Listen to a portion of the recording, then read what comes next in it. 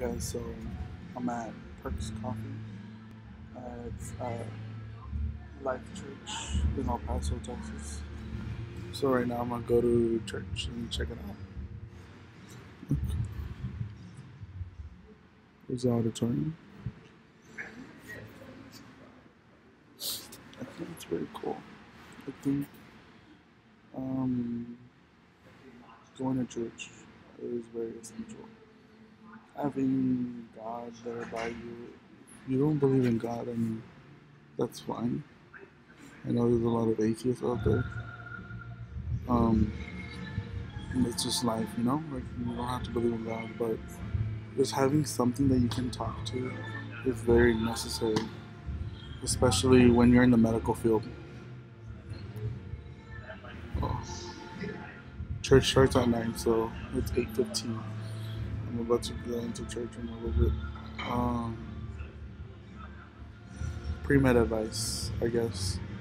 This section is called pre-med advice because everybody's asking me about like, oh, how do I get into medical school? Um, I'm gonna be putting a lot of pre-med advice because everyone's been telling me like I can't get in, how I can't do it, and I don't have the background like you, and I'm all like, I'm gonna tell you my MCAT, it was a 504. I mean, my GPA was high at a 4.9, but that doesn't mean that you won't get it. You just need to try and keep trying and keep trying. Go to church, go to, believe in God. Because in, in, in college, I started to lose my faith. Like, why God? Like, why this and why that? But in reality, you need to understand that it's not God's fault. It's not God's fault. In reality, it's your fault if you did not study. You're gonna party, you're gonna party. You know, you do what you gotta do to make it. I won't make this video long. I mean, I make them like probably like 3, 4 minutes, 5 minutes long.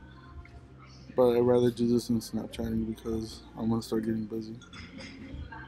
And yeah, so here is a great place in El Paso that you can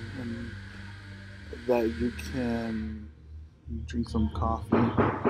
Go to the hospital and do your rounds, and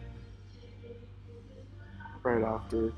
I mean, my house is right there by a hospital, so that's where hopefully I can do rounds in 2 years. Other than that, I'm just gonna go into church at 9, and I'll see you guys later.